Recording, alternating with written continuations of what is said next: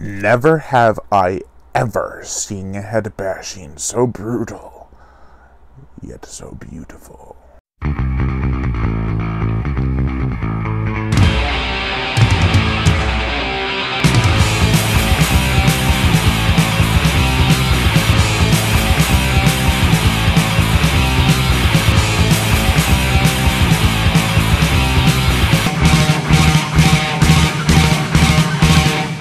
Brawl on Cell Block 99. This is the second film directed by S. Craig Zeller. His first film was Bone Tomahawk, so you know what you're in for. Kind of, maybe not actually. Let's find out. The plot. So there's this guy. His life sucks. He just got fired from his job, found out his wife was cheating on him while at the same time not having a high-paying job, and he wants to start over. So he starts working and smuggling drugs. His wife is still with him. They're having a baby. They have a nice house now. But then there's a bust, a bad drug deal that had gone terribly wrong. To make matters worse, now he's in prison. And what's the first thing he gets? He gets Udo Kier coming in, telling him they have his wife, and he had lost them $3.2 million, and the only way to repay that is to have him kill someone for them on Cell Block 99. And if he does not comply, they will snip the limbs off his child's fetus in a way that'll keep the child still alive to term. That's messed up. So now he has to make his way down the chain to the bottom of the shit heap to Cell Block 99. It's dismal and depressing, and I love it. First thing, everything matters about these words that I'm about to say. Vince Vaughn is a fucking beast. Vince Vaughn plays a character who is constantly down on his luck. He's always sent back to the dirty life, no matter how hard he tries to escape.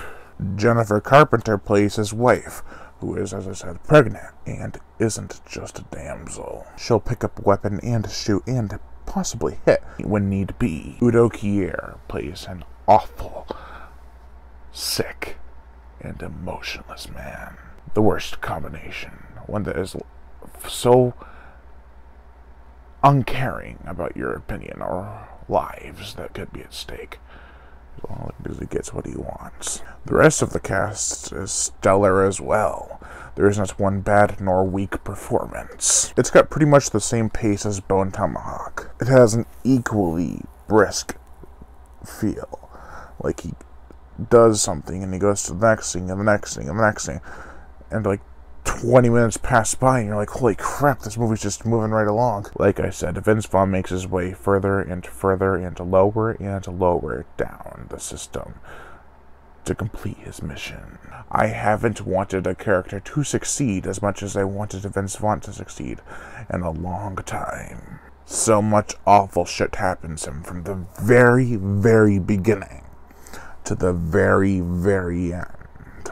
There is pretty much no escape from his shitty life. The gore, the effects, holiest of holy shits.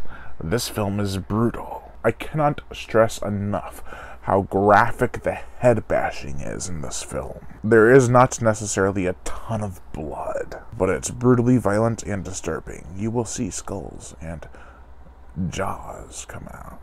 It's disturbing.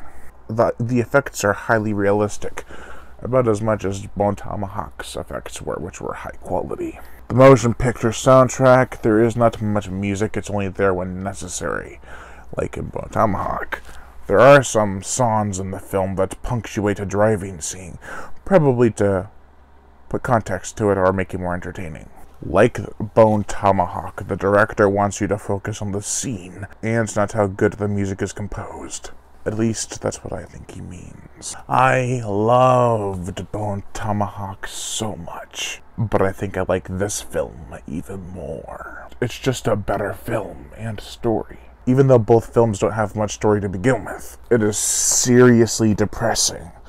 But that is something a lot of Hollywood movies are lacking these days. If you can stomach a depressing, disheartening story, with characters who just can't catch a break. Also with a healthy heaping of extreme violence, then check this fucker out for sure.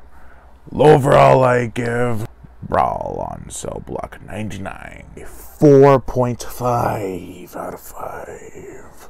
Thank you all for watching, and Lion Brian Gatto, host of Horror Show Entertainment. Make sure to like my Twitter and Facebook fan pages in the description below, leave comments, and subscribe.